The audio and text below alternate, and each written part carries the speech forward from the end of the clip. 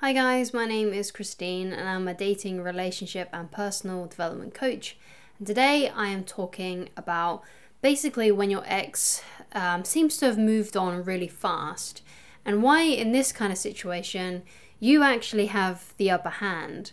So the thing is that when someone goes straight from one relationship to another, so if this is, your experience, this is what your ex has done, right? So they have gone from the relationship that they had with you straight into someone else, running straight into someone else's arms. So the thing about this is that they're probably not actually going to get over you that fast because of this actual behavior. It may seem like they've moved on fast, but they actually haven't. It's the exact opposite. They haven't moved on at all, right? So basically, if you go from one relationship to another like your ex has done, you don't have that time and space to process the end of the relationship. You don't have time to, kind of look back and reflect, see what you did wrong, see what, you may have done wrong. So they might, you need to have that reflection time on the relationship so you can move forward and think of what you do want now, and how you're going to behave in new relationships. Because the case is, if they've gone from one relationship to another, they broke up with you or you broke up with them and they decided to quickly, move in with someone else and start being with someone else, they haven't had that time to process it. And no doubt they are going to continue being the same person that they've always been. So what's great about breakups, and I think breakups can be really inner transformative. When you break up with someone, it gives you a chance to become, like a phoenix rising from the ashes. And this is exactly what you can do, right? Because you, unlike her or him, you're going to have that time to process it.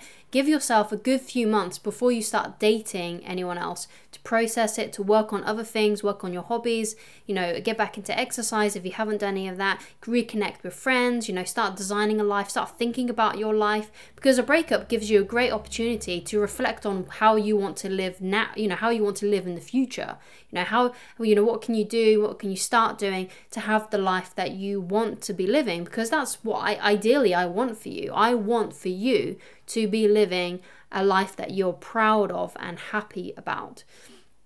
So, you need to kind of have that time after the breakup to think about that sort of thing before you move into a new relationship.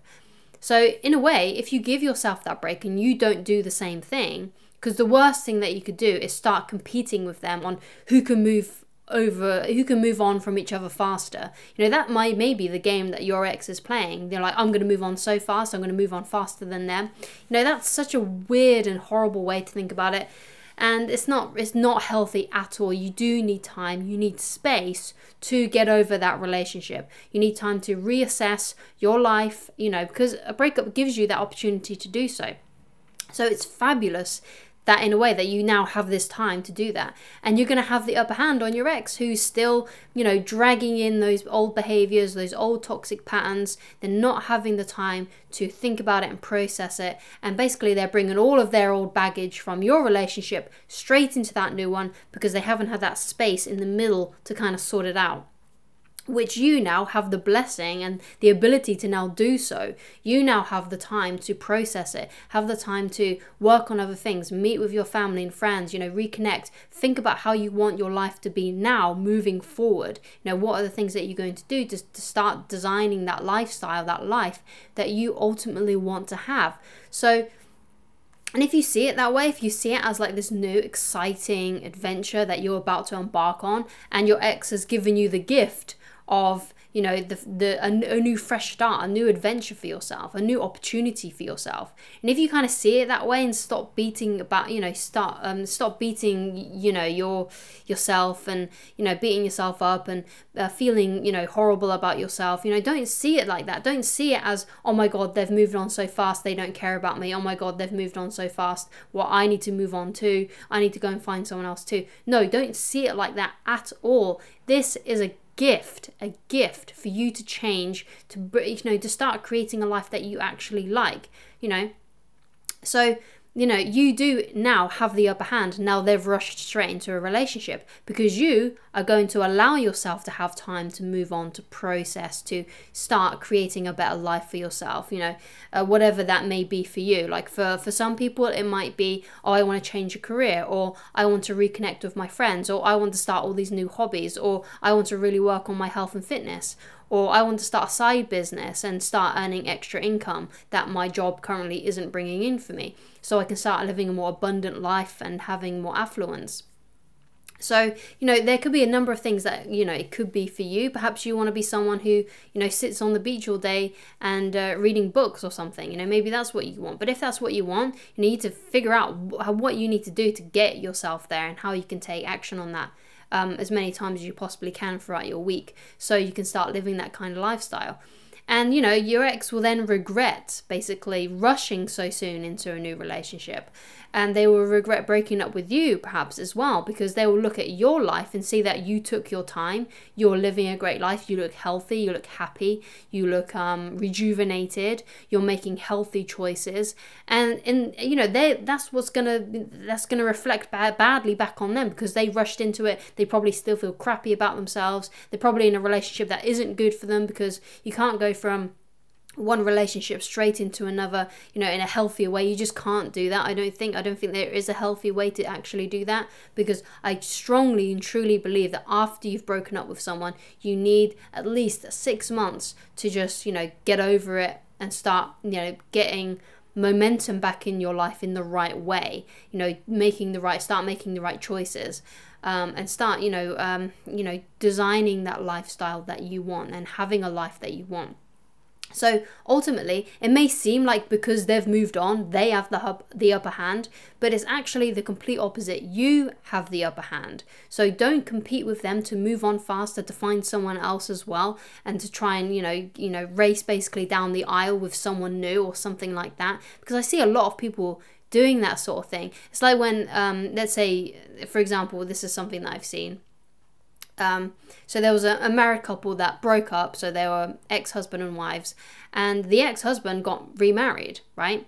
And then all of a sudden, even though, you know, the ex-wife wasn't really that interested in getting married, wasn't really, you know, they wasn't really interested in pursuing a long-term thing, suddenly after the ex-husband got remarried, she magically became engaged. You know, she found someone to get engaged with. Right? And it's crazy because it just seems like they're just trying to race each other down the aisle, you know, and try to beat each other. And it's so toxic, so bad. And I'm not saying that the husband was racing down the aisle. In fact, I think he did the most healthy thing. But she was in secret competition with him. He made the healthy choice. You know, he had time by himself, and then he got remarried. And then all of a sudden, the ex-wife suddenly got engaged because she saw that he was, you know, moving on. He had, you know, done everything right, and she felt inadequate. So therefore, she had to rush to also get married and stuff like that.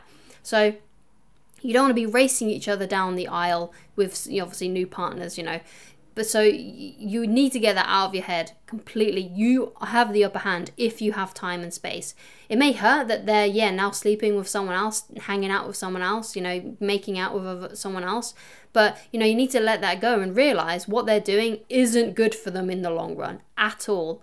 And because you're going to have that time and space for yourself, you're actually doing the healthier thing. And that is so important and so fun. And just see this opportunity, see this breakup as a gift, see it as a new adventure, see it as a new opportunity, a new lease of life where you can actually start having a life that you want. It's giving you the opportunity, it's giving you the break to focus on other things, you know. And when you focus on other things, a new relationship will naturally progress and enter your life at some later date. And it will happen in a healthy, more, you know, romantic way, and it will seem to you like it was divinely orchestrated, right? And it's all because you was being more healthy and doing things the right way and not running straight into that new relationship. And that is why you now have the upper hand if this is the situation that you are in. So thank you so much for watching. If there's anything you would like me to discuss in a future video, then please leave it down in the comments. Please let me know your stories and I will react to them and basically give the best advice that I possibly can on those things. So please leave those down in the comments and I shall talk to you guys again very soon. Goodbye, guys.